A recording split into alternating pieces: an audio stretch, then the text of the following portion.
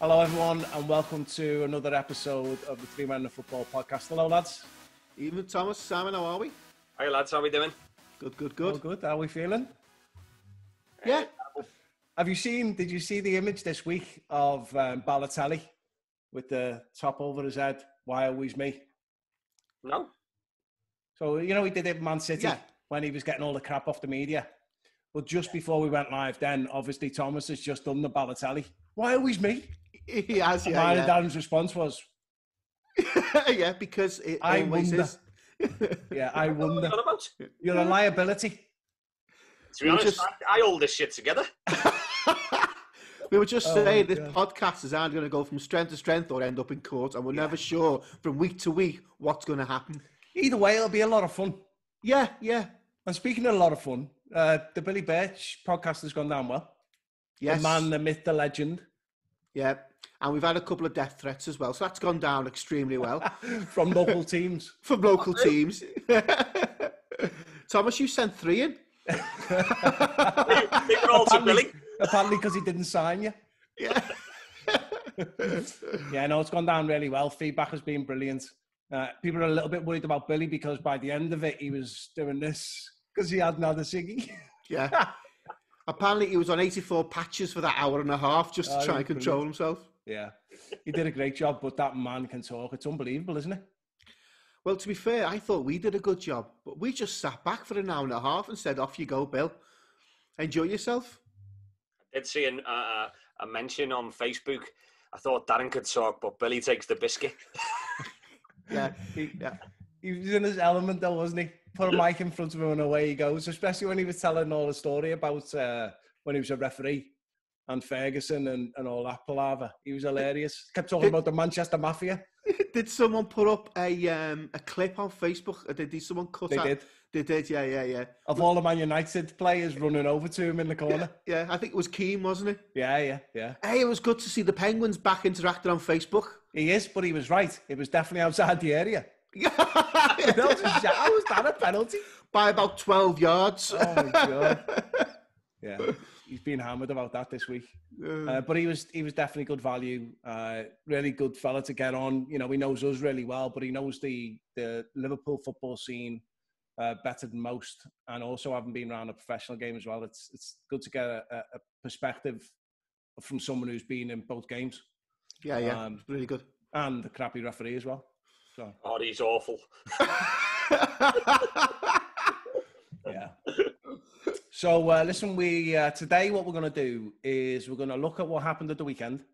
Did anything happen, Si? Any controversy? There's a couple of games, but we'll walk through it, Daz. And then what we're also going to do today is review the weekend coming up as well, because we'll get this out on Friday as a single episode. But we'll kick off with comments.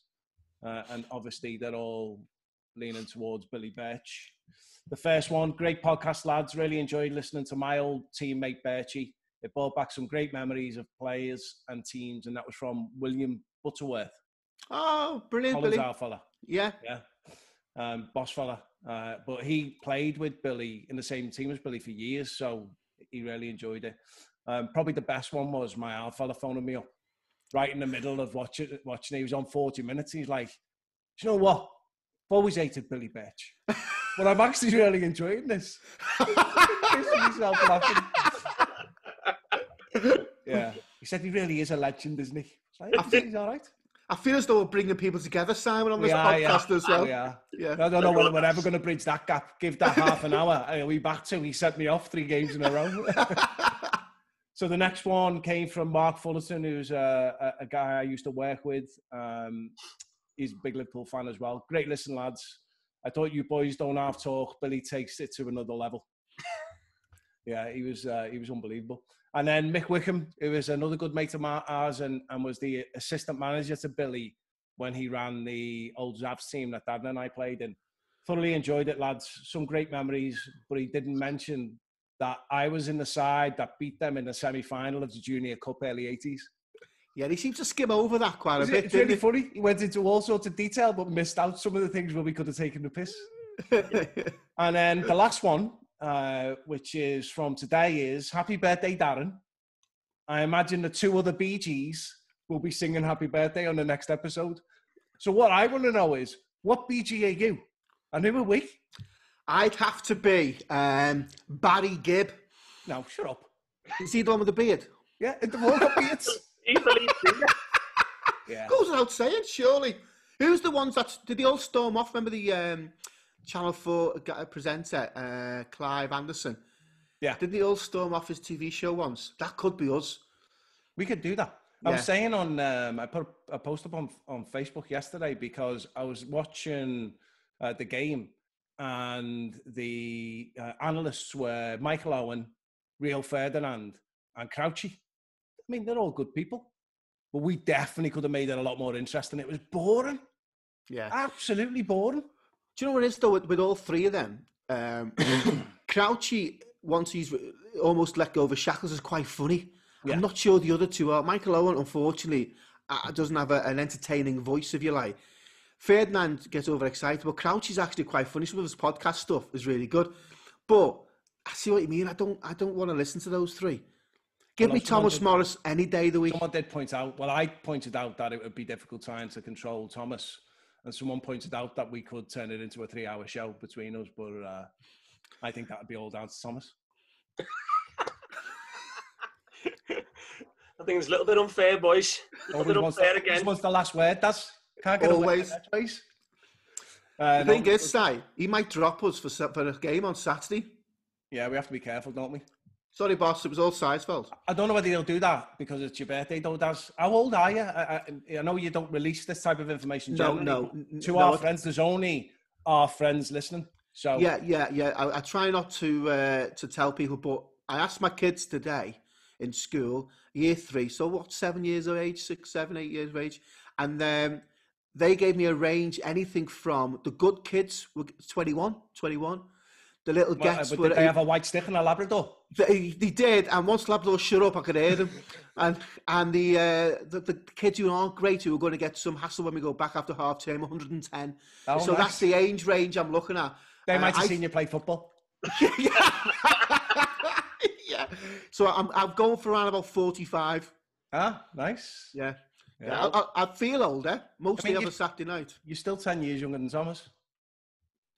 I mean, I think he looks good for 55, but, you know, that's just the reality, isn't it? And when he shaves, he looks really, really older. Young. I'm the baby on this, boys. You know that. Yeah. All right. So, what have you done today, Daz? Been in school?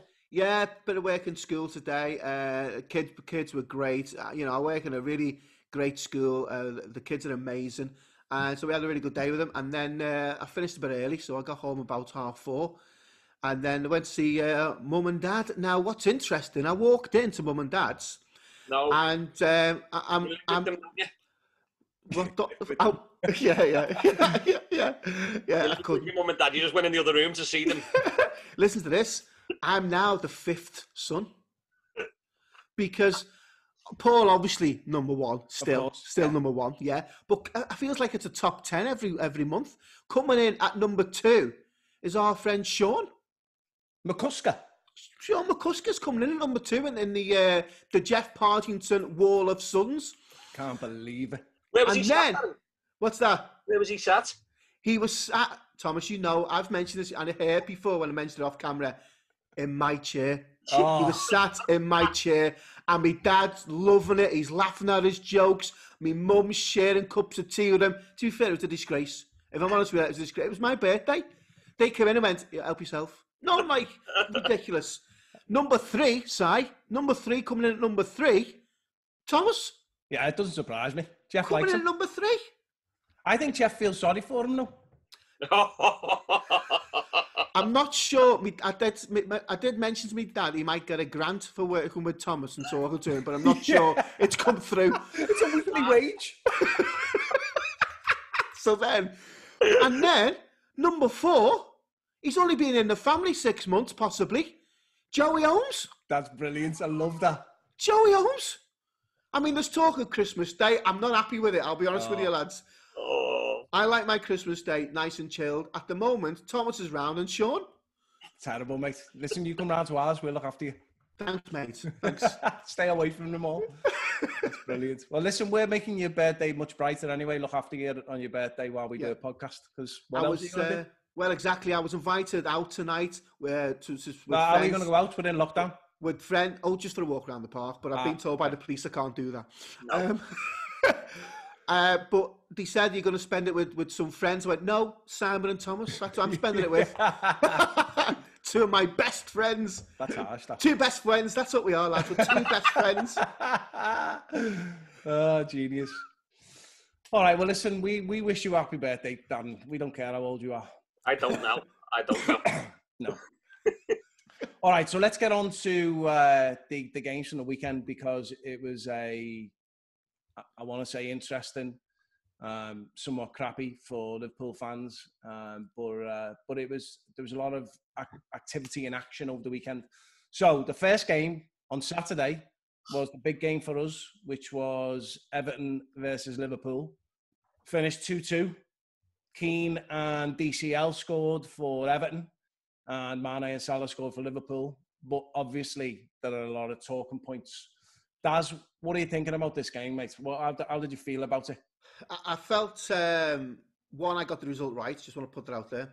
I thought Liverpool started off really well. I thought they came out the traps, if you like, passed the ball quick. It was almost like them getting beat by Villa, giving the right kick up the backside, and they needed it. And they came out, and Mane, again, is a difference. He makes the difference. Great goal. But actually, I think as the game went on, Everton started to get into it. And obviously, we had the incident, which we're going to probably talk in depth. Which one? Well, yeah, there was a few. But the Virgil van Dijk one, I think, in Pickford's been taken out of all proportion. And I think, actually, what it shows is the hatred people have. We used to have banter in this city, and we used to have people having a laugh and a joke, and it was gone. But what I've seen on social media has been an absolute joke. Pickford did not, and I don't know what to say, did not go out to intentionally hurt Virgil van Dijk. He went out to try and stop him from scoring, and he did do that. The unfortunate thing is, and I'm a massive Virgil van Dijk fan, I think he's a brilliant centre-half, right up there with the best that I've ever seen, and that includes some of the players I've played with. He's absolutely brilliant. But what happened was just a freak accident. Absolute freak accident. It's a big loss for Liverpool, yeah. Nothing else. The issue then comes down to, should he have got sent off or not, Pickford?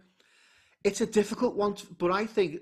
I watched Darren Gallagher on Sky Sports give his interpretation of it, and he said something along the lines of, they thought it was a pen, so they went to look at the offside. The VAR decided it was offside, so therefore it nulls the pen. What they didn't do then, and Darren Gallagher came out and said this was the human error in the whole problem, was that they didn't go and see if it was a reckless enough challenge to warrant a booking or a sending off. And that's where it lies down to.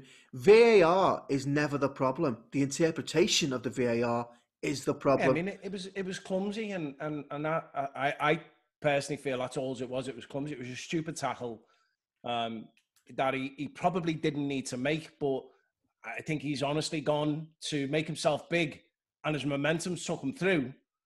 Virgil has stretched his leg out, and he's landed on his knee, so he's injured him. As far as I'm concerned, the offside nullifies the penalty. It's definitely a red card, because that if that is not a red card, then what that means is something can happen on the pitch. The ball can go out to play, and then someone can just go and kick an opponent up in the air and nothing be done. That's not the way it works. So it should be a red card. But once the red card is not given, you're not happy about it for an hour or so, and then you get over it and you get on with it. Some of the stuff that's gone on since is just absolutely ludicrous and makes the normal Liverpool fans just look ridiculous. It's embarrassing. It's absolutely embarrassing what's going on. I agree. To be honest, as you both know, I get a little bit excited when I'm watching Liverpool and jump around, scream and shout and whatnot. And after the game, I was really angry over the decisions that were made. Not about the challenges, because even though the Charleston's was a ridiculous challenge, that type of thing happens. People are late, and he hasn't purposely gone to do Thiago. It was just a really late bad challenge. It was a forwards challenge coming back into midfield, and it wasn't great. Pickford's the same. He's come out rushed out. He's closed his eyes and just jumped like a big starfish trying to do a Schmeichel and just looked stupid, nowhere near the ball, and just took Van Dijk out. He hasn't intentionally gone to do him in. But what I was angry over afterwards was the fact that the decisions affected and are going to affect us for the rest of the season. And after the game, I was wound up for a few hours, and then I did start seeing the stupid nonsense that was put on social media, and I thought, do you know what, that's just ridiculous. And then I looked and watched it again and watched the challenges and seen actually what happened. And Darren's hit the nail on the head. It is human error. It's human error, not just for the Van Dijk one. I believe the offside as well at the end of the game is human error. But going back to the actual game, I thought it was a great game. Yeah, me too. Both sides, quality, aggressive on the ball, aggressive off the ball. Both sides were really brave, leaving openings for the other and isolating players at times. Liverpool, like you say, started off in a house on fire. I thought Andy Robinson was superb in the game going forward. He caused Everton no end of problems right across, and Mane is just absolutely on fire. What a guy, what a player. He's outstanding. And then when Liverpool did drop off a little bit and Everton got in, I never ever felt worried that Liverpool weren't in the game or in any kind of trouble. We always seemed to be bossing the game. We were determining the tempo of the game pretty much right the way through and always seemed to be on top. And Everton got the 2 equalisers in the game. I still thought, do you know what? I don't actually feel worried. I think there's opportunities there. We're creating opportunities. We're pulling Everton apart to create space to give us another chance for a goal. And then we got that goal at the end, which was, is very dubious as to whether or not he was offside. And then I went away really disappointed, thinking that's a game that we've dropped points in that we didn't need to. And that's me the last few days. That's what I've been thinking more about, rather than the injuries and the disappointments of losing Van Dijk for the season and whatever else has gone on. I'm more disappointed about the dropping of the points when we actually were the better team. We controlled most of the game and we created really good chances, and we just didn't score. To be honest, we didn't score the goals that we should have. You're right, and I think that's the lasting memory that you're left with. But I think you're right to focus on how good the game was as well. That's the first derby where there's been really something on it for a while, and 2 teams that are going after each other as well. I thought we had the better of the game and probably should have won it. Only edged it because I thought Everton played really well. Again, you've got Calvert-Lewin popping up in places where he should be popping up. They're doing it right. They're playing well. Rodriguez did really well in the game. I thought Thiago was outstanding in the game. Some of his passing is ridiculous. But one other thing, and I don't want to hang around too much on this because we could talk about the Liverpool-Everton game all day. But the one other thing that stood out from an Everton perspective was the Robinson kick-out in the middle of the park. So at the time, I didn't even notice it. And then when they replayed it, he kicked out. Now, I don't know whether the VAR or the referee has interpreted it that he's fallen and his leg is kicked out. But, I mean, if that was an Everton player, we'd be shouting that he's kicking out. I agree. I didn't see it in normal time. No, I didn't either. No, but I do think that's where VAR, what you said before, Si, actually was quite right. Pickford should have been sent off for that because I think you look at dangerous play. Did he mean it? No, but it's still dangerous play. Same as Robinson should have went because he's kicked out and he's intended to kick out. And that word intention is really important, I think. But just on the game, though, I have to say I thought that was the best derby in the last 5, 6, maybe 7 years because I think both teams decided to go for it as best they could. I think what's interesting now is what happens to both Liverpool and Everton. I think, what do Everton do now? They've got a couple of injuries coming up this weekend. We'll talk about that later on. But what do Liverpool do? I've seen it in the press today. There's a guy from... I think it might have been Brighton they're going after possibly, and Brighton don't want less than 50 million, and I'm like, 50 million for a stopgap centre half possibly. Is it Ben White? Is it Ben White? Yeah, Ben White. Yeah, Ben White. But Fabinho is a solid centre half. I'd have him there, no problem at all. He's played 5 games. They've kept 4 clean sheets while he's been playing centre half, and in all of those games, he's been the best player on the park. I think that's a no-brainer, given the fact that we're now overloaded a bit in midfield as well. I'd give him a go at centre half and get him playing in there with Gomez and get Matip back in when he's fit. But for now, Fabinho's your answer. Surely. Yeah. Thomas. Anyway, let's jump past this because we could hang around on this forever because we enjoy talking about it, and there's so much other stuff going on. The second game was another cracker. Chelsea and Southampton 3-3. Yeah. So then we've been giving Chelsea crap about the fact that people like Werner and Havertz haven't been playing that well. And Lampard has found it difficult to make it all gel because there's so many different personalities there. Big players, world-class or perceived world-class players, just not playing well together. Then they go up in this game. Werner scores 2, Havertz scores 1. Actually, Havertz scored later in the game. But then Ings scored. Shea Adams scored a really scrappy goal, and then Vestergaard scored to make it 3-3. I mean, what a game that was as well. And Chelsea looked an awful lot better, even though I think Southampton did well in the game. Chelsea did so much better in that game. Their formation was better. The way they interacted with each other was better. But again, Southampton did well. Yeah, I agree. I thought they were going forward. They looked electric at times. I really liked the way Chilwell got past the midfield and was more like an Andy Robinson pushing on. He could have scored early on to make it 1-0. And then Werner used his skill and his pace, turned their centre half clean through a couple of times. He looked really tidy. Going forward, I don't think they're going to have a problem this season, but they were totally disjointed across the pitch. People not knowing what they were doing or didn't know the roles. And then individual mistakes, which has happened since the first game for Chelsea, has really done them. And the fact that the goalie was out injured and he had to put the Spanish lad in, I can't say his name. Juan.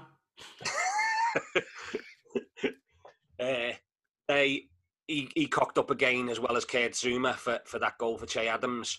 So they've got a few liabilities there in the side, and when they tie them down, I think Chelsea will, improve and start going forward. They were much better, weren't they? Yeah, very good. But what they did do is Frank changed. I say Frank, so I know him. Frank changed Werner to play a more central role. Yeah, and I think that was had massive impact on how they played then, because they used Werner's pace better than they had done previously, because he was right on the last man. And the thing about Thomas brought about mistakes again, the amount of poor defending we're seeing at the moment in the Premier League was shocking. Zuma should have cleared it out. Then the keeper should have went through the ball and cleared it out. And then Shea Adams somehow managed to get a scrappy goal. Fair play to him, he never gave up. But fair play to Southampton to get back in the game. And they're an interesting side, Southampton. They're going to be one of them up and down roller coaster sides, and they'll get some results you're thinking, where'd they get that from? And they'll get beat by teams like who were near the bottom. Yeah. That's just what they are at the moment, Southampton. I totally agree, but it wasn't the only high scoring game or the big comeback. There was others in the weekend as well.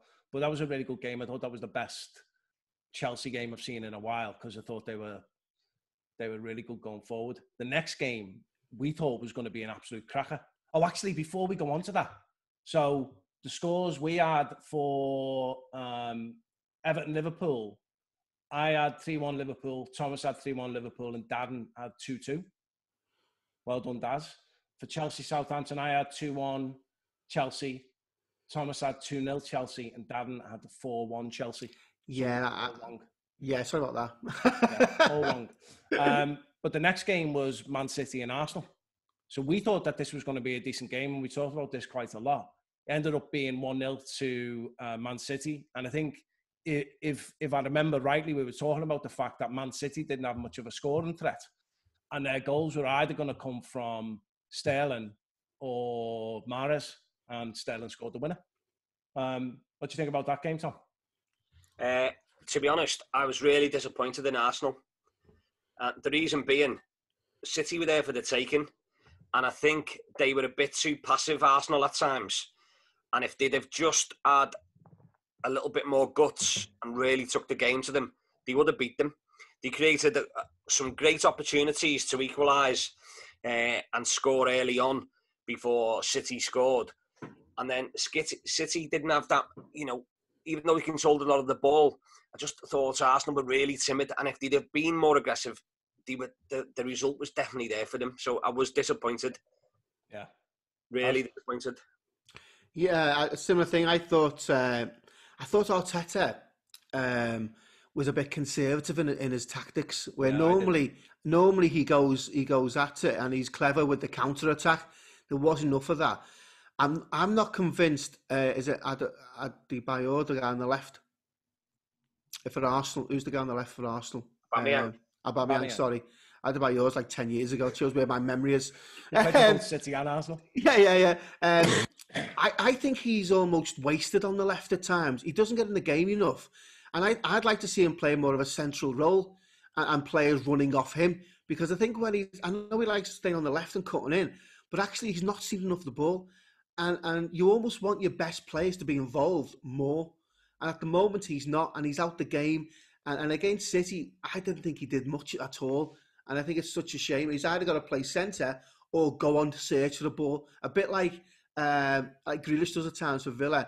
He goes out of that left and he goes search for the ball. And that might mean your shape mightn't work for a moment or two, but you might create something else. It's taking that risk and reward. And I don't think Arsenal did that enough against City. I agree. You've got to have your greatest goal threat in front of the goal. Yeah. I mean, then again, Liverpool with Mane out on the left as well. You can get away with it if you play the formation right, but Arsenal don't play it that way. And he does just hug the line and doesn't get in front of goal enough. He needs to do it more. And I totally agree, Daz. I think City are there to be got at. So we've been having a lot of interaction in the last couple of weeks from a guy called Rain Checky is on YouTube, or Guy is his actual name is. And we were talking about the issues that Man City are having in terms of their recruitment. And he sent us some feedback, basically saying his perspective is Guardiola isn't as good as everyone thinks he is. He's inherited these amazing teams. And then what happens is he struggles to coach them. And his perspective was that when they go down or when they struggle, then he panics on the line, and then that sets everyone else off on the pitch and gets people panicking. I actually thought in this game, same kind of thing happens. He's not happy with the way they're playing. He's getting frustrated, and they're impacted on the park. And you can see that they're worried about what he's saying or what he's shouting or, what he thinks.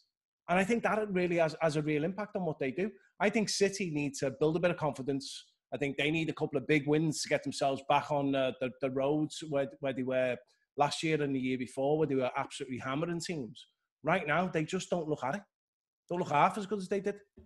But I think the issue is they're going out, and teams are more savvy now against City because they only play, if you want, one way. And it's great to watch when it's on song, but actually when it's not on song, what else can you do? Because teams are getting clever now with the tactics, and coaches are pinpointing certain players for City who trigger certain plays. And I think there's a difference between, as a coach, there's a difference between being passionate about your team and losing the plot, if you like, one for a better phrase. And I think, if players see you losing the plot on the line, they start to panic with the ball and make passes or make plays that they don't need to make. I think Guy has a point in terms of the teams and defence is that he's inherited Guardiola. I think the best defences have already been there at the club before he's got there. And that's an interesting stat we could look up. But I do think it's a time as well where I look at City, I look at Liverpool, I look at most clubs now, and they don't seem to have a big squad that they used to have in football. I think the squads have been narrowed down to maybe 12 or 13 first team players. And then the fringe players seem to be just that. They're not pushing for places. I think City now, you look at City thinking, they've no longer got 4 top strikers. Yeah, but you don't think it's become really hard as well to keep that level of interest for that many top class players? Because the other thing is as well is that people will go elsewhere. People will go and play in other countries. And I'm not saying that that's happening more now than it happened before, but what you tend to find now is teams have a really good core of players. And then, as you say, everyone else just sits around the outside, and then eventually they'll go somewhere else and they'll do the same there. Or they'll force their way into another team on loan and then they'll get bought. But the reality is you stick with your core players because there's so much money in the game. You're so worried about making a mistake or giving a youngster a go that you're not incentivized to do that. I mean, look at all the top teams have got some quality youngsters, but look at how many youngsters they've got that are playing every week. They're few and far between. And it's great when you see it happening. It's great when you see it for people like Trent or when you see it for Mason Mount or people along those lines, but they're few and far between. Not Mason Mount. I picked up on a few things from that game. I thought, and I usually give him a load of rubbish, Kyle Walker's positioning throughout the game was absolutely outstanding. But I thought he could have given a penalty away. His foot was really high in the box and he was lucky not to give a penalty away. Arsenal, a couple of times, made the same mistake that he did against Liverpool and didn't beat the press with the passing and created loads of problems for themselves. And then the last one was, your thoughts on it, please. Aguero putting his arm around Sean Massey on the line. And then obviously there's a bit of hoo-ha in the press about it. What are your thoughts on that? Wound me up, to be honest. It wound me up that it got turned into such a big thing. And if you want the fact that there's a woman being a linesman or a third official or a referee or whatever she's going to do, and you want her to be treated differently than the men that are in the same position, then you're creating a distinction. And isn't this meant to be about not creating a distinction? I don't think he did anything that he wouldn't have done if that was a man in the position. He didn't do anything, or in my opinion, didn't do anything inappropriate. He put his hand on her shoulder. He talked to her like he would with a male referee. Put his hand on his shoulder, talked to him. Or you could argue that he should know better and he shouldn't be touching a referee, but it happens all the time. Yeah. The reason it was made a big deal is because it was a woman, and I don't think actually that helped in any way. That's my opinion. I tend to agree, Si. I felt it was a moment where Aguero, he was almost, we've seen this happen across the football for years. Gaza used to do it all the time to officials. What should he have done it? Maybe not, because the law says don't put your hand on an official. But actually, it was more done like, are you sure that was out? Or are you sure? He didn't try and cup it around. He didn't put his hand around the waist. It was on the shoulder, in view. And I just think, in this day and age, he knows he shouldn't have done that. But actually, I do tend to agree. I do think it was made more. And the media don't help that because they look for a story then. Well, Daz, is another interesting one as well. In the derby, as Richarlison was just about to be sent off, I don't know which player it was. I don't know whether it was Seamus Coleman. I know it can't have been Coleman. Lucas Digne. Yeah, did he stick the card back in the referee's back pocket? Yeah. So he stuck the red card, took the red card off the referee, put it back in the referee's back pocket. No one mentioned it. and that's where you've got to look, and that's where if they're going to mention that, they've got to mention that. I was busy putting the nets up, so I missed the last part of that. Yeah, no, but it does. But that's where I think you're creating a distinction that you don't need to create. I don't know whether she made a big deal out of it. She didn't seem to at the time. She just brushed it off and carried on. Yeah. She's by the way, really good official, does a really good job. But I just think that it just gets blown out of proportion. That really wound me up because again, I think they're creating something out of nothing.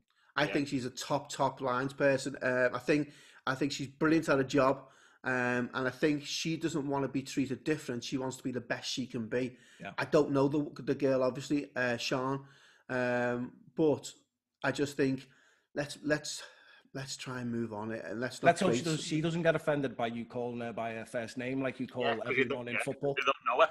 Well, to be fair, I didn't want to say I don't know, and obviously my circle of friends is different to your guys. Yeah. Klopp, Guardiola, and the others. Yeah, Jürgen, yeah, he's the lovely fella, Jürgen. All right, well, listen, let's move across to the other side of Manchester. Well, it wasn't actually the other side of Manchester, it was in Newcastle, but the next game was Newcastle versus Man United, and United had a decent performance for once, so they beat Newcastle 4-1. Shaw scored an own goal. That was a cracker of an own goal, by the way. What was the guy doing? He was just like stuck on the spot. Anyway, and then our mate Maguire scored. Fernandes scored after missing a penalty. Yes. And then Bissaka scored a whopper and Rashford scored again and they won 4-1. Good win for United. I thought they set their stall out really well. Newcastle didn't play well in the game, and once United got on top, they were dominant. Yeah, I agree. Well, the same thing happened to what we've been talking about every single week, but this time it was Lindelof. Ran into midfield chasing after a man, got spun, and, that's what created the goal. He got spun on the halfway line. They created the space. They went down, got it in, and it was caused the own goal. Just poor defending by Lindelof. It just must be just spreading on them from the other players. Tell you what, who was good. Juan Mata was absolutely brilliant in that game. Just kept on finding space in between the lines, and they just couldn't pick him up. The defenders didn't know whether to step out and mark him. The midfielders didn't know whether to track him. He was absolutely superb. And they had that donkey on the bench, which was brilliant, Pogba. Absolutely brilliant. Yeah, I think Juan Mata's such a clever footballer. And I don't know why he didn't used to get the game time I think he deserved, Juan Mata. But just on that, I think that was a massive win for United. I think the management team were under pressure to do something. Newcastle are going to be one of them teams who just hit and miss. You couldn't put them on a coupon because you'd never know what you're going to get from them. Typical sort of Steve Bruce, where you think, oh, he's going somewhere, then bang, they're not. But you know what? Yeah. They've had another good result in the week, United. And suddenly you're thinking, okay, well, are they going to continue this? And then, they'll drop again. They were good in the week as well against PSG. Yeah. I thought they played really well. I mean, PSG were useless, but I thought they played really well. And Rashford's goal was an absolute whopper again. Yeah. What a player he is. Yeah, but yeah, I think you're right about Newcastle. I think they will struggle if they don't start picking up points. You can't get beat by that United team at Newcastle. Yeah. But I do think United played well in that game. They did much better than they've done all year. Yeah, I just think Newcastle are going to struggle with goals. I know they just got Callum Wilson, who scored a couple to begin with, but I don't see them creating enough chances for him to convert.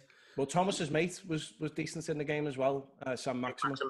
He did really. I mean, he did really well. He's great on the ball. You can't get the ball off him, but I just think he's a little bit wasted in that team. Yeah. Also, Newcastle could have the lead. So Newcastle at 1-1. St. Maxim, he knocked the ball in. Brilliant ball for Wilson, and Wilson just didn't get enough studs on it to knock it past De Gea. They would have been 2-1 up. It might have changed the game at that point, So they did still create chances, even though they got beat heavily. Newcastle still created chances.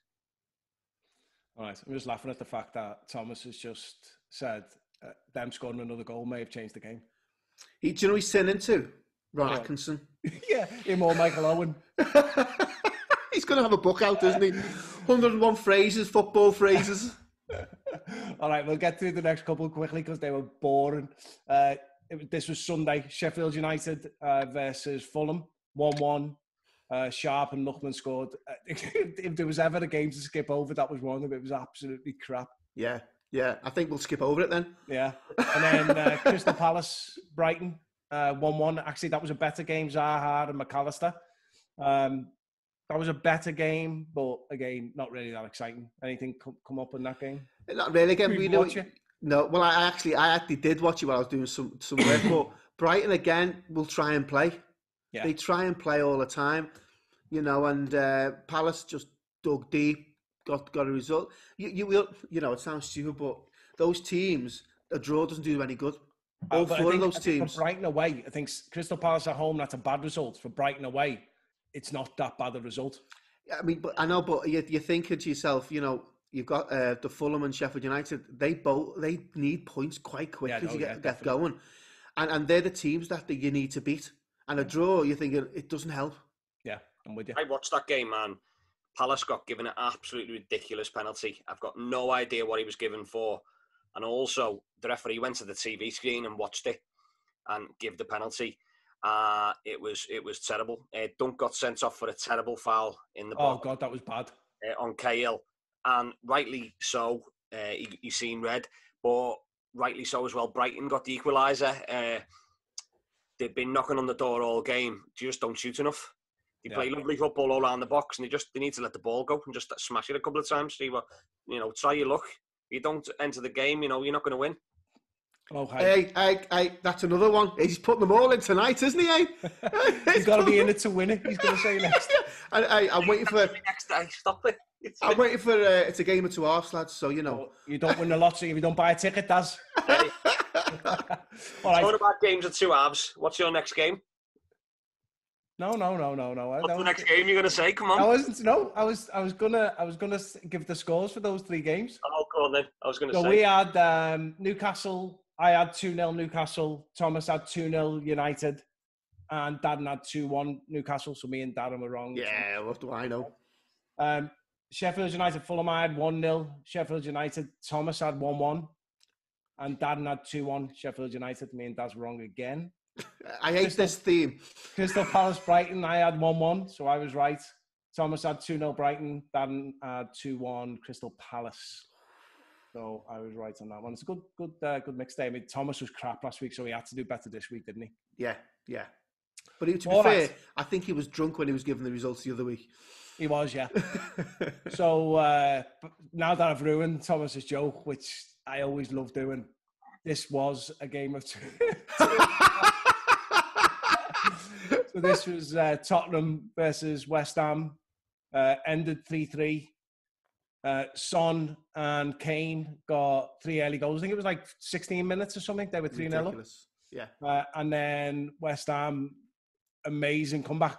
When I say amazing comeback, even when they were coming back, it didn't feel like they were coming back because it was just because there was no fans in, there was no atmosphere. It was weird. And then Lanzini scored an absolute whopper. Although, did you see Gareth Bale's miss not long before that? Yes, I thought that was going to be in. But yeah, that was what a game that was. Brilliant. Yeah, I think we should go to our leading pundit, Thomas. Can we have your thoughts, please?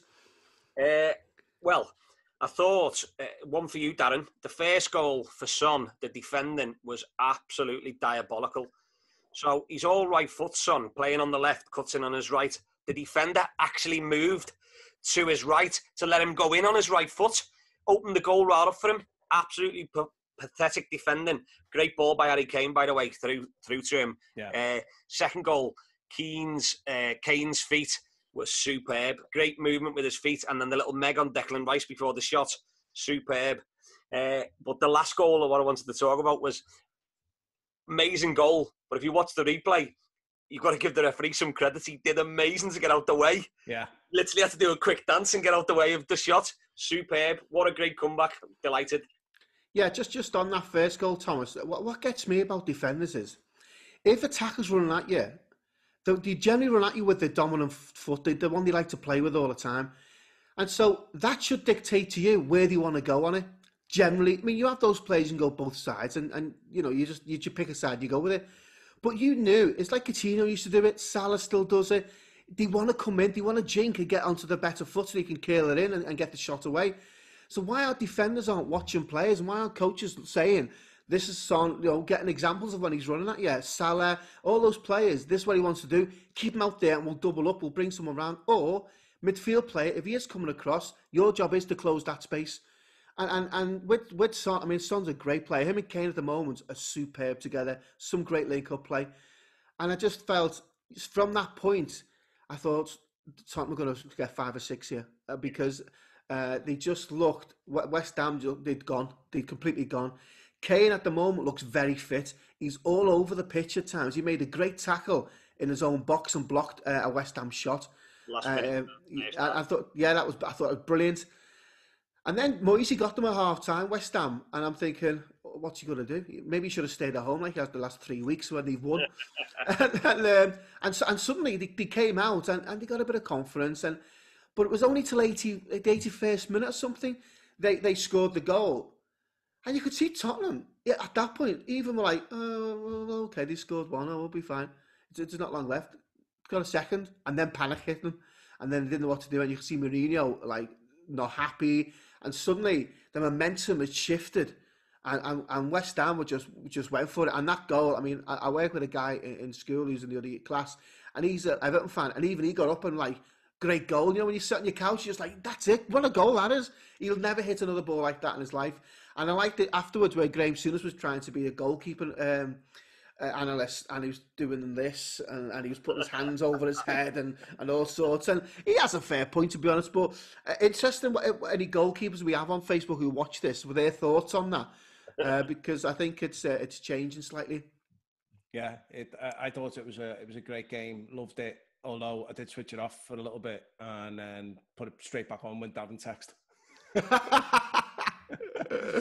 Yeah, it was good. Although, you know, Lanzini scored a whopper, but to be fair, he wasn't aiming for that corner. He just hit the ball, and it was almost like he didn't hit it that well, and it went round the top corner. Listen, if you watch the keeper get his hands on it, the keeper should have saved it. All defenders will tell you he meant it. Yeah. Yeah. Well, the funny thing was David Moyes in the interview afterwards was saying when he got the lads back in at half time, he said, I actually thought we'd played really well. He said Tottenham totally and rightly so got the big lead after about 20 minutes. He said, but after that, he said we were creating chances. We had loads of territory. We had loads of ball. We were moving the ball really well. We just hadn't scored. And he thought if we'd have got a goal in that first half, it would have changed the way the game was going. He said, and then second half, he said, you know, I always thought that we were in with a chance, and the lads stuck with me and believed in themselves, and they went on and got a draw. So they're doing something right at West Ham because they're playing some decent stuff at the minute. Can I ask you both a question then? What are your thoughts on Declan Rice? Because in the summer, he was touted possibly as going for United or someone for 50 plus million. He's a decent player, but he's not outstanding. He's definitely. Well, I mean, he could be a really good player. He's still young, but he's definitely not. He shouldn't be playing at one of the top clubs at the moment. I don't think he's. You know what he reminds me of? He reminds me of Eric Dyer. Yeah. Just don't think he's that good. Yeah, very similar. He's a big lad. I think he moves around the pitch quite well. But positionally, he's pulled all over the place. That first half, he was poor. He was really poor. And if he's going to be, you know, challenging for England honours and to be in a regular in the England side, he's got to be playing better than that. Surely we've got better players than him at the moment. So what you're both saying, he's like a poor man's Jordan Henderson. That's what I'm getting. Not even close. Yeah. Very poor. Okay, so next game is going to keep you happy, Daz. Leicester at home to your boys, the Villa. And Villa won 1-0 with a very late goal from Barkley. What a finish as well. Brilliant finish, to be fair. And Barkley hadn't been well that week, not trained. The physio worked on him all week to try and get him fit for the game. And he wasn't in the game much, Barkley, at all. I thought he was in and out, didn't do much for me. But then, you know, some of his ability when he's playing and he gets the ball, you know something might happen, and it did. The whole game I felt was nip and tuck. I felt Leicester had some of the play. Leicester missed Vardy massively, and I think he makes them tick because what Vardy does is he stretches defences with running beyond defenders into corners in the channels, and people hit them, and then they get runners. But actually, last season we'd have got beat there 2 or 3-0 without a doubt. I think the fact that we have got Martinez in goal, they had a couple of shots early on. And it's just safe hands. And you're thinking, we'll let them shoot from 20 yards, 15 yards from that angle because we've got a really solid goalkeeper in. I just want to mention Konza, who's playing centre-half alongside Mings, who doesn't get the recognition he deserves. Konza's been outstanding this season. His positional sense is superb. He's getting up, winning headers. He's making challenges. He's not afraid to run out the defence and go through the midfield with the ball and then make a pass. I just think he's a bit of an unsung hero at the moment because Mings used to get all the plaudits. But actually, Konza, for me, has been the better player this season. He probably has, but the last few games, Mings has really stepped up his game. He's made a real difference because he imposes himself on the game at centre-half. He's winning tackles, he's winning headers, and also he's been pretty good on the ball. Yeah, Mings is what I would class as a solid, basic sort of centre-half who, when he tries to do things out of the ordinary, he gets caught. And it's a bit like, I don't know, I think Carragher excelled at being basic. Carragher was an absolutely fantastic centre-half. But when he had to carry the ball out of defence or when he had to try something a little bit different, you could see he was uncomfortable. Mings has got a nice left foot and he's making better decisions. And part of being a centre-half is those decision-making throughout the game, whether you have to go long sometimes, whether you can go short sometimes. whether you can bring the ball out, whether you give it an angle. And I felt towards the end of last year, he wasn't doing that well. But I think he is now. A shout out again to Ollie Watkins for me, who's working tirelessly up front, not getting an awful lot of chances. But you just think with him at the moment, he might get a chance, 1 or 2 chances. He's going to have a shot on goal. So, that if you look at our last 2 results, I was expecting if we get a point out of those 2 games, we've done okay. We've got 6. That's just unbelievable. Yeah, done well. So we had, me and Thomas had Villa getting beat in that game by Leicester. I had 3-2. Thomas had 3-0. Yeah, it's been noted that, Simon, by the way. backed his team with a 3-2 win. Yeah. For Spurs, sorry, I forgot to mention that we had, I had Spurs winning 3-1. Thomas had them winning 3-2 and Darren had them winning 4-2. None of us were right there. All right, so the last 2 games were Monday, and first one, I mean, there literally is nothing to talk about. West Brom versus Burnley, 0-0. I didn't even watch it. I've watched the highlights, but it lasted about 30 seconds, so there wasn't a massive amount to talk about. Yeah, I sort of saw them walk out, kick off, walk in, and that was basically the game. And then the other game, which I actually thought was a decent game, was Leeds versus Wolves. That finished 1-0 to Thomas's dark horse, Wolves. Jimenez scored. I'd love to say that he scored a whopper, but he didn't. He cut inside, did really well, come back on himself, and then mad deflection in past the keeper. But Wolves got a good away win there to Leeds. What did we do? What was our predictions? So our predictions were... I had Leeds 2-1. Darren had Leeds 3-1, and you had Wolves 2-1. Just because you love them. What about the other game? The other game, oh yeah, we had.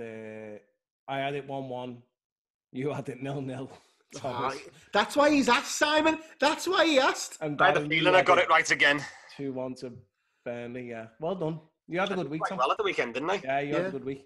When you're sober, your predictions aren't bad. But I thought Monday was not a great day. Generally, the Monday football is all right, but it wasn't that great. I thought Leeds Wolves was okay, but West Brom Burnley absolutely shocking. Leeds have got a massive issue now because Phillips is out for about 6 weeks, and he makes them tick. He drives that midfield forward. Leeds struggled, I think, for in the game to get decent chances. I think Bamford up front, although we've praised him for the first couple of games, I just think he didn't hold the play up particularly well. It'd be interesting because Villa play Leeds on Friday night to go top of the league. I think they've got a few injury worries, Leeds, and I think that might suit Villa again. We've been lucky with COVID so far. Yeah. All right, well, listen, let's get into what's happening in the weekend coming up, because there's loads of good games. Starting on Friday, Daz. The big game. Big game of the weekend. Aston Villa versus Leeds at Villa. 8 o'clock kickoff. Yeah. What are we thinking, Daz? I think Villa will win, and I'm thinking 2-0. What, you think Villa will win? I don't believe it. I'm on a roll. Thomas? Villa 2-0. I agree. Calvin Phillips is out for 6 weeks, like Darren said. The captain for Leeds, the centre-half, Cooper, he is touch and go with a groin injury.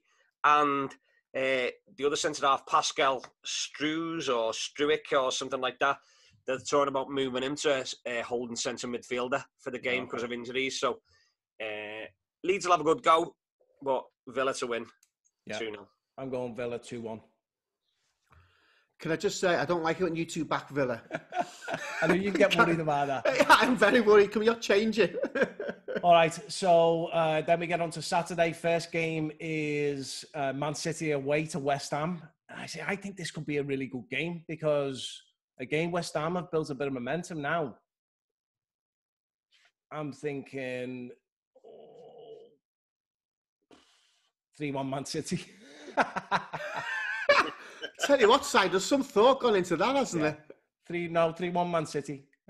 City desperately need a win, so I think they've got to go out and go after them. City are currently in 14th. That's just bizarre. They're not. That's not true. They're not in 14th at all. That's just a lie. They're in 11th. They're in 11th. Yeah, they need a win. I mean, I know there's only a few games gone in the season, but surely they've got to be looking at that and worrying a little bit. Yeah. All right, what are you thinking, Daz? I think 3-0 to City. Okay. Quite convincingly. I'm going to go for the upset. I'm going to go 2-1 West Ham. Fernandinho was out for 6 weeks now with an injury. De Bruyne's out, Laporte's out, and Aki's out for City. So I know they've still got quality. Laporte should be, he's going to start training next week. So West Ham should be buoyed after that comeback. So 2-1 West Ham. He just goes against the grain, him, doesn't he? He's like that. Yeah. He's a rebel without a clue. Honestly. Okay. Next game is Fulham versus Crystal Palace at Fulham. Absolute snooze fest. 0-0. I'm serious. I think 0-0. I mean, Crystal Palace don't look good at all. Zaha has started the season relatively well. I think he scored 5 goals already, and he only scored 4 goals all of last season. Or he scored 4 and scored 4 last season, but he started the season well. But I just think Palace don't look good. Fulham are absolutely useless. 0-0. Thomas? I fancy Fulham for the first 3 points. Oh, he doesn't listen to him. I fancy them 1-0. I think Palace are absolutely toothless going forward at the minute. I think Zaha played for a move. He was playing out of his skin, scored them goals. He looked great. They were talking about Juventus and all kinds, PSG coming in for him. Nothing materialised. He's now, he's nosedived. 1-0 Fulham. I think it'll be a very high-scoring game. 1-0 Palace. Excellent. Okay, all right. Next game is probably the biggest game of the weekend. United versus Chelsea at United. R5 kickoff on Saturday.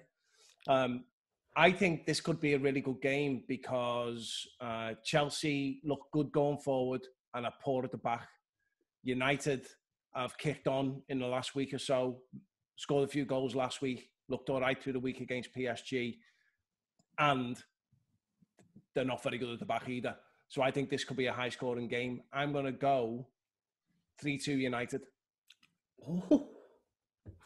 Good shout. Darren? I think the opposite. I think 3-2 to Chelsea. Mm-hmm. And I think if Werner plays in that central role again, with his pace against the United defence, they won't be able to live with him. I think, I do agree, I think it'll be a high-scoring game. So if people who are listening put 0-0 on the coupon. But yeah, I think 3-2 to Chelsea. Okay, Tom? Well, Cavani could start on Saturday.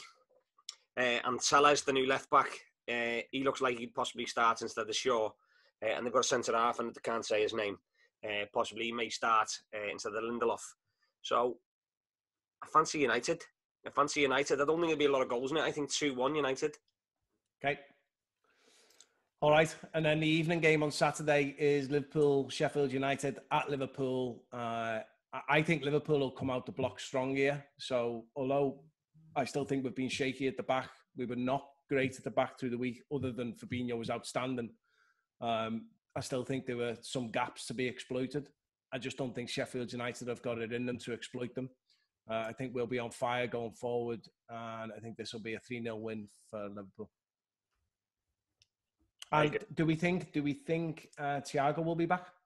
The rumour is he possibly will be back. Matip possibly is back, and the rumour mill today is that Firmino's going to come out the side and Jota is going to start and they're going to play Mane through the middle. No. So that's the rumour today. I mean, it's only knocking about on social media and stuff, but you never know. And I think it'd be a good move, to be honest. Jota has had big impact when he's come on in the last few games. Looks really, really tidy player. So it'd be nice to see him from the start. Sheffield United have been a bit toothless. I fancy the same. 3-0 Liverpool. That's Well, Ryan Brewster play for Sheffield United this weekend, I think, against Liverpool. But I think he'll play, won't he, this weekend? There was talk today that he's going to start him. Yeah. And I think Liverpool will start bright, get at them, get an early goal or two, and I think 4-0 Liverpool. I think they'll just try and press high. I don't think Sheffield United have a pace to get beyond Liverpool. Liverpool in the last game did drop a little bit deeper, which was noticeable.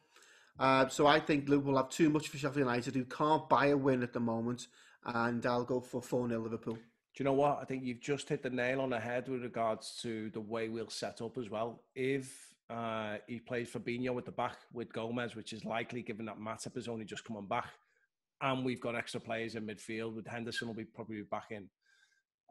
If he does that, then what happens is Fabinho naturally plays a deeper role than Van Dijk does, and he drops off naturally as well. You've seen it in the game yesterday against Ajax. He just naturally drops off. And then what he's trying to do, he's trying to get the defenders running at him as opposed to him chasing defenders, getting in a foot race with defenders in behind him because he knows he's not as fast. But I think actually that does us a favour as long as we continue to press high as a team. If the midfield presses high and our midfield play well, then that's where we'll do well in that game.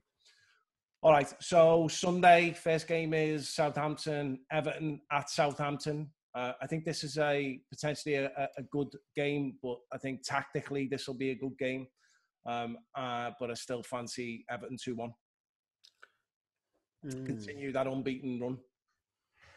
No chance. Southampton, I'm going to beat them 2-0. And I can't wait. Not that I'm bitter. He's so bad. He's so bad. I think Everton have got a few injury worries. James looks like he's a doubt this weekend, which they'll miss. Coleman's out. They'll miss him as well. And I tend to... I'm going to went to err on the side of caution here and go for 1-1. Okay. Oh, bottled it there, Dan, I think. Yeah. Massively, Thomas, and I'm not afraid to say it. All right, next game, Wolves versus Newcastle at Wolves. What are you thinking, Tom? Who am I going to pick here? It's either what do you call him, Fathead or your dark horse? He has got a big fat head, hasn't he? Where's it at? It's at Wolves. Oh, Wolves. Wolves are going to win 1-0. With the crowd behind them, this should be a problem, Thomas. There is no crowd. What do you think, Daz? I think Wolves will do Newcastle 2-1. Yeah, I'm going for Wolves 3-1. So I think they'll just have too much for them going forward. Yeah. Newcastle win then. Yeah. All right, next game is the big game from Sunday, which is Arsenal playing Leicester at Arsenal. After they got beat by Man City, I think Arsenal will come out strong here. Is Vardy going to be back, Thomas? No idea. Hang on. Rebecca? Hang on, does our Rachel know that you've got Rebecca Vardy on speed dial? That's side. How fancy's his phone? It's called a hands-free. Okay, so I think Arsenal win this. I don't think it'll be that exciting. I think it'll be a 2-0 win for Arsenal. Daz? Yeah, I think it all depends if Vardy plays or not. If he plays, I can see him causing havoc at the back for Arsenal, running the channels. If he doesn't play, I can't see where they're going to get a goal from at the moment. So I'm going to go 2-1 Arsenal. Okay, Thomas? I'm a bit torn here because if Leicester play with their high press and put Arsenal under a lot of pressure, Arsenal do struggle against teams that press them really high. I just think they've got too much quality for Leicester if Vardy's still doubtful. So I'd have to say 2-0 Arsenal. In fact, 3-0 Arsenal. 3-0 Arsenal. Okay. All right. Then we're on to Monday. First game is Brighton versus West Brom. It's at Brighton. I think Brighton 2-0. Daz? Yeah, I can't see West Brom doing anything here. However, they might scrape something if they get a bit lucky. So I'm going to go for a 1-1. Score draw. 1-0 Brighton. Okay. And then the last game of the weekend is Burnley against Spurs at Burnley. I fancy Gareth Bale to get his first goal in this, and I think Spurs will win 2-0. Thomas? Oh, no reason to go side. Okay. I think, I was waiting to see Thomas went for. I think I'm going to go for, I think Tottenham will batter them. I think it'll be something like 4-0. Okay. I'm going to agree with Simon, unfortunately. 2-0 Tottenham. They look good, Spurs. Just can't hold it at the back, can they? What's interesting is Kane's dropping into that almost Firmino role and getting Son running beyond them. And get Bale the other side doing the same.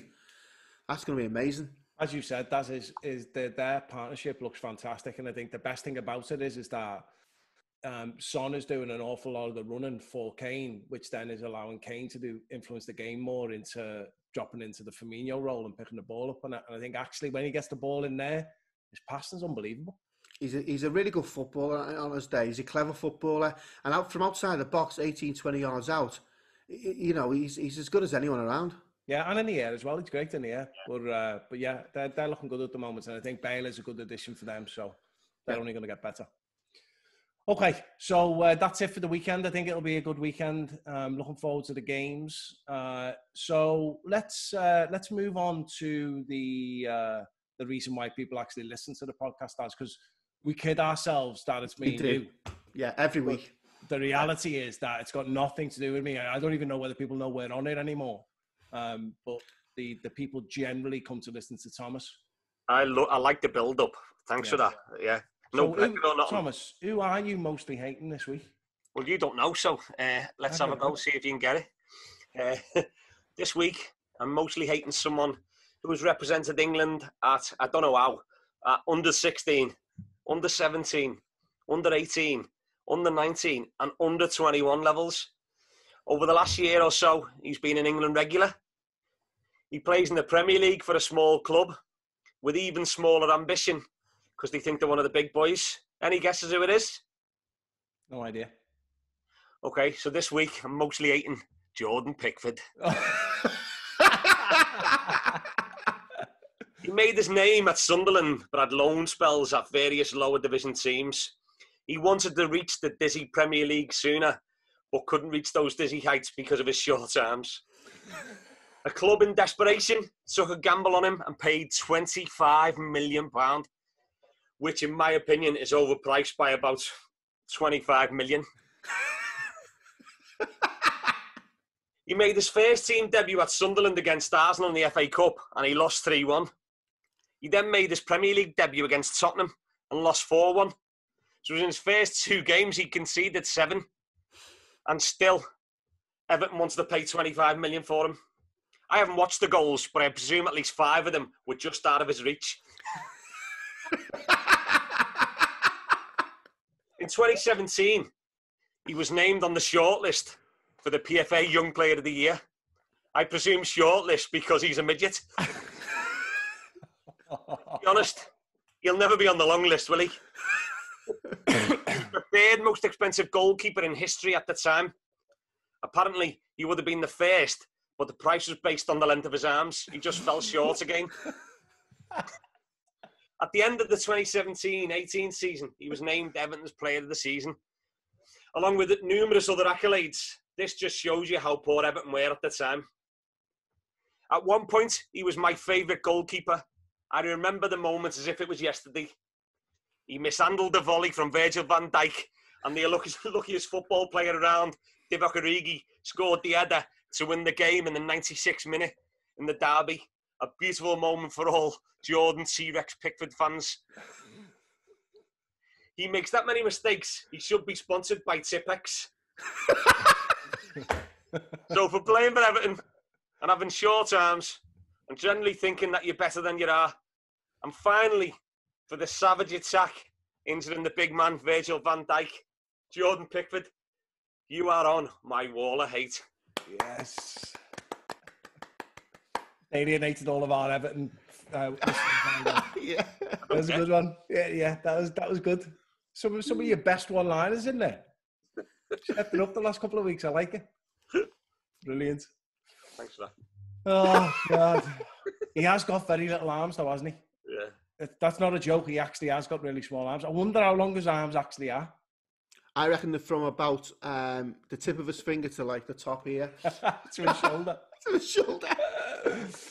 All right, so there's a couple of things we want to talk about before we get done. Right, firstly, we want to talk about Daz's mate, or our mate, Phil McGuinness, who is just about to star on Netflix. What's it called, Thomas? The program that he's, or the programs that he's in? You better not forgot. You know what my memory's like. Darren, what's it called? I think it's The Alienist, which is on. Yeah, it's on Netflix, and the series is available to stream straight away. It's not coming out like each week. He's in episode, I think, 2 and 5. He's a local lad. He's from Liverpool, from the Kirby area, and it's great to see him doing a few things high profile at the moment. And I'm absolutely delighted for him because he works. You know, people think this acting business is easy. You just turn up, you do it, and away you go. And I'll be honest with you, you know, I found it difficult in his limousine and his jet when we went to Kirby Golf Course, and he hired the whole thing out. I thought that was very suave of him. But no, he's a great guy, even better actor, and I'm proud that I call him a mate, and he listens to this podcast. So I'm hoping I'm in his book when he makes it famous as the little fat fella who helped him. Hey, listen, if he forgets us when he's famous, I won't be happy at all. Oh, no, he will. He's told me he's forgetting me. No, I'm his bag carrier. He told me. And if we play golf, I can come along as his caddy, but not to speak to him. I've seen a picture of him with that Stephen Graham. I was thinking, he's getting a bit big time there, isn't he? Well, he was in, that's called Being Keegan, which is on, I think it's on iPlayer or something, or I'm sure it's on the Amazon Prime, is it? Amazon Prime, yes. Yeah. Well done, Thomas. On Amazon Prime, yeah. I'm going to go. So Being Keegan is in a scene with Stephen Graham, another local Liverpool lad from Kirby. So it's great to see these. I'm a massive fan of regional accents on telly because I just think it's losing it. So Phil's doing a great job, and I'm really proud of him. Yeah, that's Phil McGuinness in The Alienist on Netflix. The only problem is he's an Evertonian. He is, but we don't hold that against him. Well, you do. No, Thomas does, yeah. Yeah. But he's a good lad. He's always shouting out the podcast as well, and we're going to get him on. Yes, we are. We're going to get him on. I've just got to speak to his agent who wants 20% of nothing. So I'm going to work on that. If we have to pay him, I swear I'm going to fall out with you, Daz. It's been lovely doing this, Si.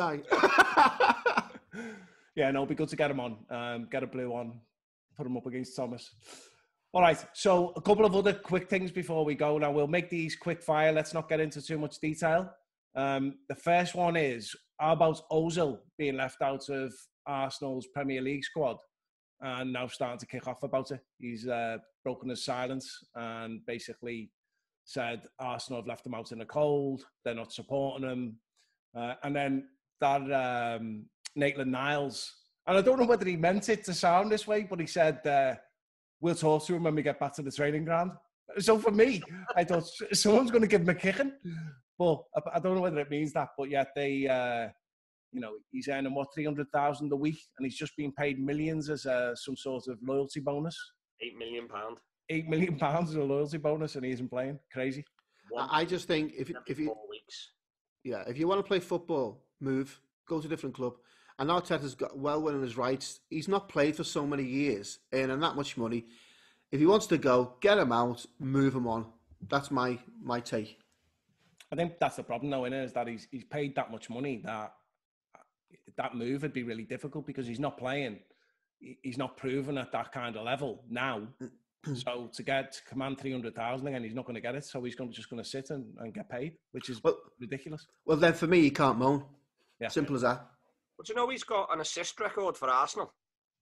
Like in the history, yeah. He's got the highest assists. Yeah, he assists with the bags, he assists with the kit, he assists with the water bottles. He does lots of assists. Move on. Yeah, the jokes don't get any better, even if it is his birthday. Okay, so the other one is Mason Greenwood seems to be going off the rails a little bit. Any thoughts on it? So we said a while ago, let's not give them too much crap. They're young lads. They've been given a whole load of money. Some of them don't deal with it as well as others. But apparently United have sat down with him and warned him about his conduct because of all the stuff that's gone on. But also he's been turning up to training late and stuff as well. Hasn't figured in the last couple of squads. Any thoughts on a young lad like that getting into that much trouble? Yeah. Thomas, go on. Do you not think it reminds you of how the press acted around Sterling when he was a lot younger? Now, you've got the likes of your captain, Darren, at Villa, who's been in scrapes and stuff that hasn't been reported in the press and stuff. But is it just because he's a young black lad that he's being singled out and it's being highlighted? He's an amazing talent. He could go on to be one of the best players in the country, the way he's come onto the scene. He's a young lad. You know, my daughter makes mistakes every day. She's 20-odd. She's late for work. She does this, that and the other. It's just normal youth behaviour. And I don't think there's anything wrong in it, as long as people are making sure that he doesn't make a mistake that's going to haunt him for the rest of his life. It's just general, everyday, normal youth behaviour. Whether you're on 100 grand a week or £9 an hour in Tesco, you know, you're going to make them mistakes. Let him get on with it. I think the issue, though, for me, Thomas, is that if you're young like he is and almost like he's in the media eye all the time, they're looking for things all the time. And I think, you know, you've got to set your standards. And if you're not setting your standards, you know, if you look at Fergie was at United, he wouldn't have been late.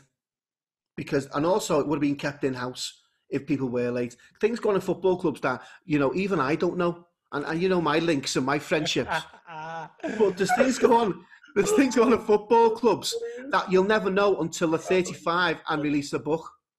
Yeah. Well, so here's the thing, Daz. As I was looking at this, I was thinking, so I think the same as Thomas. I think the lad's 20-odd years old. He's going to do stupid stuff. That's just the way it is. And unfortunately, his stupid stuff is in the public eye. But it's going to happen. But I almost thought straight away, is this because Ollie's there and they've not got a more experienced manager to get a grip on some of the young lads and say, okay, you can't make those obvious mistakes. And things like turning up late seems like a really obvious thing. And it can't have been he's just turned up late once or it wouldn't have come out. This is obviously a theme. And Ollie's a young manager, hasn't got the experience, you know, and maybe hasn't got the credibility with some of the players as well. Some of the younger players probably don't even know what he did for the club. Yeah, but I just think, though, you're respecting, you've got to show respect to your teammates and other people. You can't just, this hasn't been a one-off occurrence. If this has happened numerous times, I guarantee if Roy Keane was in charge or someone of that ilk, he'd have a different mentality. And I think this, though, what United have done now over the last 12 to 18 months, they've got no captain in terms of who was steering the ship, whether that was Ferguson, Keane, you know, all those great players in the day who were saying, get here, get yourself sorted or ship out, because actually he could end up in 2 years, 3 years' time playing the Championship. Yeah. Because of that. And you look at other players who have nearly been there. And Greenwood, although he's a great prospect, he's not proven. He's had some good games, he's scored some good goals. He's still not proven. And I think at this moment of time, he's at a crossroads, like Sterling was, and Sterling turned it round. He got to move, and he's come on heaps and bounds. But I think Greenwood's got to be very careful he doesn't end up. This is the career now he can have, or the career he ends up with. Yeah. I think he needs someone to put their arm around him, but at the same time... Not Aguero, mate, because you get so much crap for that. But at the same time... That was a good one. But at the same time, people need to accept that he's a young lad and he's gonna get things wrong. While we're talking of United, the other thing that happened this week was, as a follow-up to Project Big Picture, United and Liverpool come out or rumours started coming out about the European Premier League, and apparently United and Liverpool are driving the possible creation from a UK perspective. I think we said last week, unfortunately, it was looking, Liverpool and United were looking like bullies in the way they were trying to push Project Big Picture. But Thomas, you did make the point that this was the next step. It was a prelude to this. And then within days, obviously, it comes out. Any thoughts on what's come out this week, Tom? I think it's always this, somewhere down the line, it's always going to happen. So most of the big clubs are owned by billionaires, and unfortunately for the likes of, I mean, Liverpool's owners have been fantastic for us, and I don't want to slag them off, but they're from American sports, And in America, they are all about looking after themselves and ripping everybody off and getting as much money in as they possibly can. And they've tried it a few times in Liverpool, and they've had to pull back on a few things where they'd put the price up for season tickets, and then Spirits of Shankly have dived in and said, what are you doing? And then there's been mass cry-outs and stuff. I think eventually there is going to be a Super League because people want to see it. And whether we say we don't, you know, I think it's going to turn out to be more like we're going to get rid of the League Cup eventually down the road. We're going to play our league game on a Saturday or a Sunday. And then on midweek, we're going to play in our Super League game, our European Super League game. The Champions League will be gone and we'll be in two leagues. And the top teams from around the world will be in there. And it'll be the midweek, Tuesday and Wednesday game. And I think there's, whether it comes now or in the next 5 years, it's definitely going to come. It is down to greed. But I think for all people are saying they don't want to see it, I'm sure that you'd love to see Liverpool have a guaranteed game every Wednesday against one of the top sides in the world and then play Burnley on the Saturday. You know, see, I disagree, Thomas. I wouldn't want to see that because I think it takes away the special nature of it. I totally disagree with having a Super European or World League because if you're playing in Brazil on the Wednesday night, you're not getting back and into this country till Thursday, Friday or whatever, and then you're playing Saturday. The whole thing is set up for certain clubs to get richer and actually not really consider that all about football. I don't want to see a Super League. I love to see those special nights, whether it's at Anfield, Old Trafford, you know, anywhere, hopefully Villa Park in the next 5 years. Those European nights are special. You know, if you ask a Liverpool fan what nights they remember the best, under the floodlights at Anfield against the top European side, Barcelona last year or the year before, was it? Saint Etienne, it still gets talked about in the city. You know, if you look at all those, they're special. And what you do, if you normalise it, fans will just not go. They won't go to Brazil to watch them. And they're saying, oh, they've got Liverpool fans, Liverpool have got fans in Brazil. And what? They've got to remember where they're from. The clubs, it's interesting that United and Liverpool are the only clubs who want to tout for this. And it is because I think there's American ownership in there. But I do think, I don't want to see it. I don't want to see it. And if they come to a point where they've got to decide between the Premier League and the European Super League, that's when you'll realise actually what do they want. Because I wouldn't allow them back. I don't think it is just Liverpool and United. Not. So there's more teams. But I take your point, doesn't I? I don't think Thomas is disagreeing either. I don't. No. I like the thought of playing the best teams in the world, but I don't like the thought of it becoming a replacement for what we already have. I don't think the League Cup does us any favours at all. I think that could go away tomorrow, no problem at all. You certainly wouldn't want to lose the FA Cup. And I think they could probably do some things with the European Cup or whatever they want to call it going forward to make it a little bit more exciting and a little bit less monotonous. But they could come up with a format that works really well. They don't need to create this league. But I think Thomas's point is that no matter what we want, and we talked about it. I remember when Liverpool were talking about the furlough staff, and we were saying that the reality is, A, it's a business, and B, it's owned by billionaires who don't, although they like to talk about the history of the club and all that, the reality is it's all about making money. And if they don't make money, they're not interested because they're business people. So if this becomes an opportunity for them to make money and they don't see a negative in terms of the financials, then I find it difficult to believe that they would decide not to do it or not pursue it in some way. Yeah. And the other thing, Darren, is they're not looking at bringing teams in from Brazil. So they're still going to keep it as a like a European.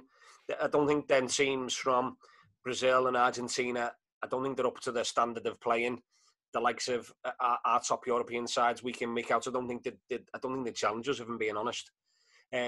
But you're talking about your massive teams. So Real Madrid are pushing for it. Liverpool and Man United. You're looking at Paris Saint-Germain. You're looking at the 18 Inter, Juventus. They're looking at the clubs that have been the elite for the last 20, 30, 40, Real Madrid, 50, 60 years of world football. They're looking at them elite to say, you're going to play. You're not going to play your fourth team out of the German league, Hoffenheim or whoever it is, at the moment. You won't be playing them. You're going to be playing the marquee top teams.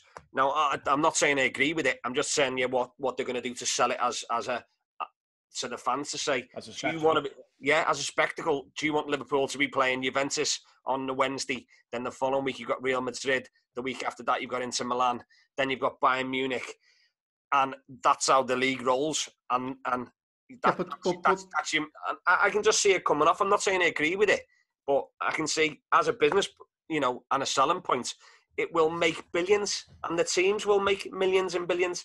And in fact, what it'll probably do is it'll probably grow the sides, because they're going to have to have a squad big enough to play Premiership football on a weekend, and then European football every week. They're going to have to grow the side. They have to grow the squads to make this better. But what we're hearing all the time is, and I'm just voicing this here, is they play too many games. That's what I hear all the time. Yeah. So don't counteract, not you, Thomas or Sam, but whoever he's organising these things, don't say, oh, actually, we're going to counteract that. We'll get rid of the League Cup. Well, that's fine. They don't come into the third round anyway. They put out the second team. So that really doesn't have an issue. The League Cup can go to Championships teams and lower down, and let them have that League Cup if you want. What I'd love to see is, do you know the Hoffenheims of this world and the Nottingham Forest of this world, who actually won the European Cup twice, didn't he? That's what I want to see. I want to see the romance of the European Cup come back. I want to see a knockout. And I want to see it when it was harder to win, if that makes sense, coming through. Where when Forest won the European Cup, they had to beat Liverpool in something like the second or third round. And that was massive, because Forest weren't a big club at the time. I want to see that, because actually that makes it, for me, a better competition. What I don't want to see is this elitism in sport, that they look after themselves. The 12 clubs across Europe look after themselves, and no one can get in. No one can break that. So how does anybody come in and break that? So we're talking about over the last 20 or 30 years, the Man City not go in it. That's what I'm asking. I don't know, Darren. I know you don't know, but what I'm saying is, apparently the top 5 teams in England, or the 5 biggest clubs at the moment, are the 5 that are being considered to go in. Obviously, Man United. Well, that works out well, because Everton, Villa, and Liverpool are all top 3. So obviously, we're right up there. I agree with it. Let's carry on. Definitely. But so hang on. Let's go back to the comments about Nottingham Forest, because I think that's a good one. Herein lies my problem with the European competitions as they stand today. They let too many in. Yeah, it's pointless. It's not the Champions League. It's not the champions of the of Europe playing against each other. It's the champions plus the second, third, and possibly fourth place, and in some cases fifth. Yeah. It gets a bit ridiculous, and I think it's gone too far. I think one of the things that I think they could do to make the European Cup again is go back to the top 2. Yeah, go back to just the top 2. Go in. Don't let anyone else in. It's all about the top 2, and then have the whatever the second European competition can get the next 4 in. I don't care whatever it is, but the Champions League or the European Cup should be about the best teams in Europe in that season. Yeah, but I don't think. But again, I don't think that solves the problem that you're highlighting, Daz, about the romance of it, because none of those teams are going to get in if that was the case. The reason that you have some weird ones in, like, you Leicester were in there, but Leicester were in there, and then you'll get teams that are pushing for it. Watford might get a spot, or Wolves might get a spot, and Wolves did really well. The only reason that's happening is because we're now getting like 6 teams going into Europe. Yeah, but I don't know whether that is the right thing to do. I'd agree. So I don't think it is the right thing to do. I think it does need to go. If you want an elitism, okay, have an elitism, but have it the top 2 from every league, because that way, do you know what? Every 3 or 4 years, it's going to be a different top 2 possibly, and that's okay, because it gives everyone a chance. Leicester got in it one year. That would have been brilliant to see Leicester v Real Madrid. Do you know what I mean? And that's what you want to see. But it would have been much better if there wasn't another 3 teams in that cup. Yeah, because Leicester had won the league. But again, going back to all that is down to money. Yeah, because they've made more money having United scraping in 4th than it would have done having Leicester in there. because United are a bigger draw. Yeah. So, you know, sponsorship and everything else goes higher because you've got better teams in there, and they need them huge teams to get the sponsorship deals in. Yeah, but what I'm saying is, and I understand what you're saying, but that's why they've gone to 4, because there was too many occasions where Real Madrid had a couple of seasons where they were rubbish, and Atletico Madrid were challenging Barcelona. So Real Madrid not being in the Champions League, oh no, let's go to 3 teams in the Champions League. Then the year after, another team were really struggling to be in 3rd. Oh no, we're going to lose this team. Let's get them in. Well, it doesn't quite work like that. But I tell you, we may not agree with it, but it's coming because FIFA are pushing for it. They want that revenue out of UEFA's hands, and they want it in their own pockets. And it's FIFA that are pushing this this European Super League or whatever it is. It's them that are pushing it and want to take over it. Is it they call it the European Premier League or something like that? Yeah. I so wanted Thomas to do a Kevin Keegan rant then. And I felt we missed something there, Thomas. Do you know what? I'd love it. I'd love it if Real Madrid beat you. All right. Well, listen, let's put it to bed. But that might be a good one, Daz, to throw up on the Facebook page to get some feedback as well. See what people think about it, because I think we'll get some good feedback there. All right. So that'll do us. We were going to do a relatively short one. We've been on forever, as always. It never turns out to be Darren's fault, yeah. All right, so just to make it a little bit longer, Daz, what are your final thoughts? I just want to say a little shout out to a friend of the podcast, Laura Watson, who's getting married next Tuesday. I wish her all the best. She's a Leeds fan, so I'm going to text her on Friday to make sure after Villa have won, sorry. And if Villa don't win, I don't want to see her for about 3 weeks. All the best, Laura. Thomas? I think Liverpool should go in this European Super League.